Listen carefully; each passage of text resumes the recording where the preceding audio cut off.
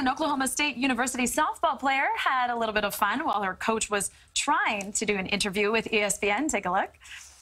We're back to normal here today. I feel like our bats, we've kind of been grinding here. Wasn't so hot in that last one.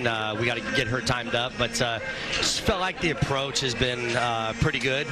Sam's been good out here. We're making sub plays, and both teams are playing like it's the last game. You got to win to advance. So that's what it feels like here.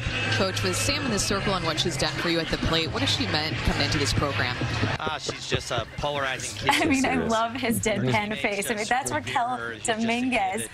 She was chugging water before. She's dancing behind his back, just like I'm doing right now. Yeah. John.